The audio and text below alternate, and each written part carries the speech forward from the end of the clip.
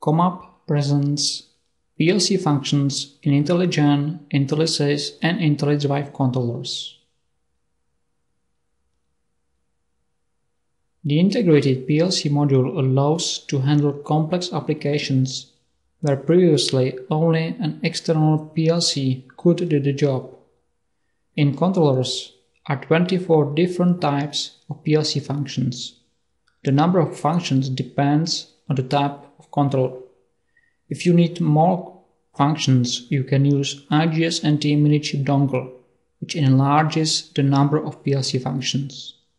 Typical usage PLC functions are in systems with more mains incomers, complex installations where zeroing technology control is required, your ideas and wishes for internal logic.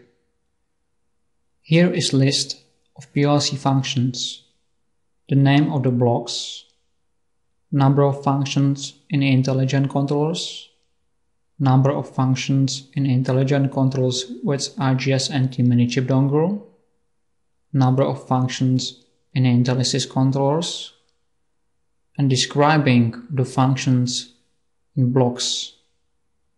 All lists of PLC functions you can find in IGS-NT application guide, which you can download from COMAP website. Input in PLC functions can be any value from controller. Output of PLC function can be another function in PLC window or any physical terminal from input-output window.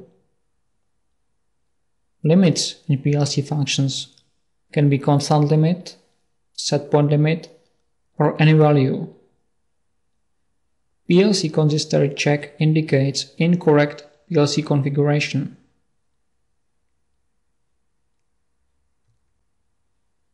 PLC values.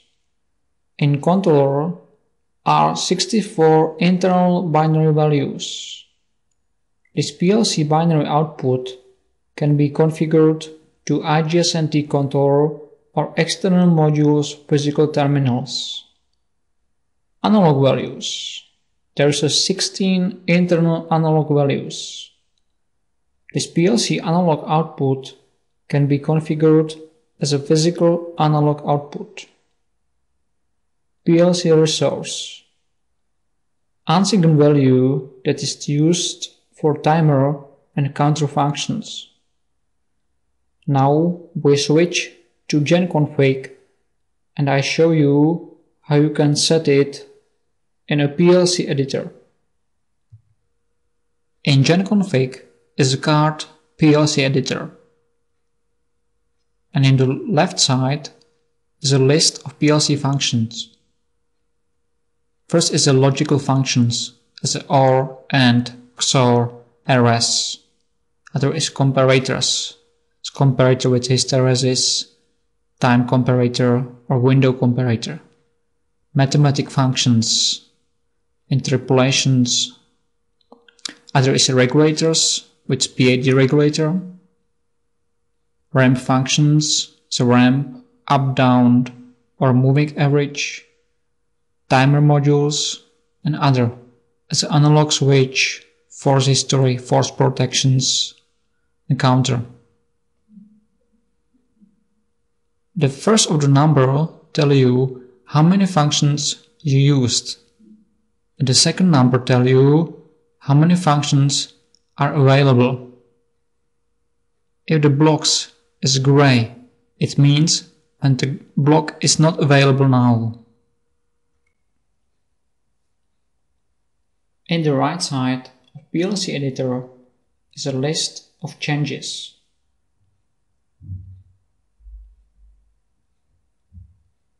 Now we put it some PLC block to editor.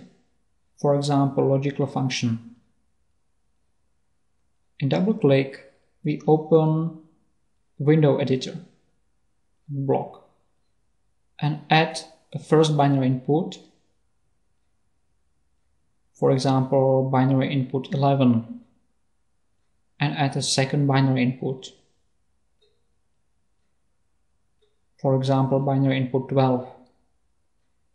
If you want to add a third binary input, you can click on the plus and add, for example, binary input 13.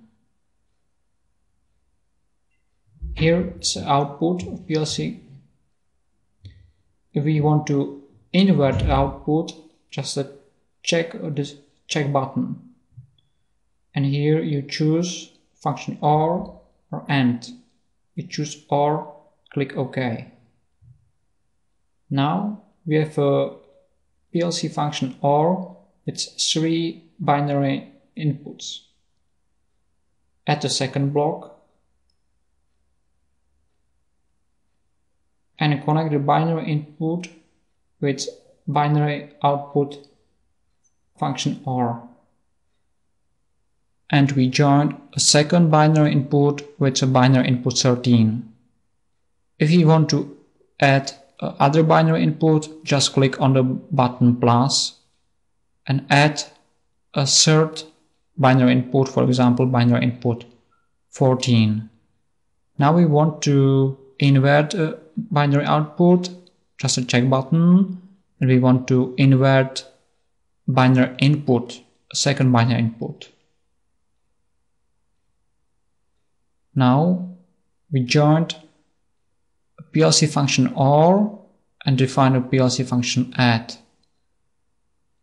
Final is defined a binary output of PLC function AND, which is not defined now.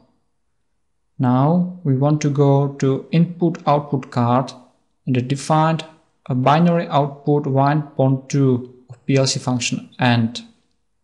Click on the input-output card, and in binary outputs we want to define, for example, binary output 11, which we choose from the list PLC function and choose a PLC binary output 1.2, which is binary output of function AND. Now when we come back to PLC editor, you can see that the binary output 1.2 is defined with a binary output 11. It's defined a function OR and define a function AND. Now we want to check consistory of PLC function. Just click on this button. It's OK, no problems. When we delay, for example, connections between third binary input N and binary input 14 and click on check consistory again, you can see there is a problems. So we connection again and check again. Now it's OK, and we can write it to a controller. That's all from me about PLC overview, and you can watch the other part about PLC in COM controllers. Thanks for watching.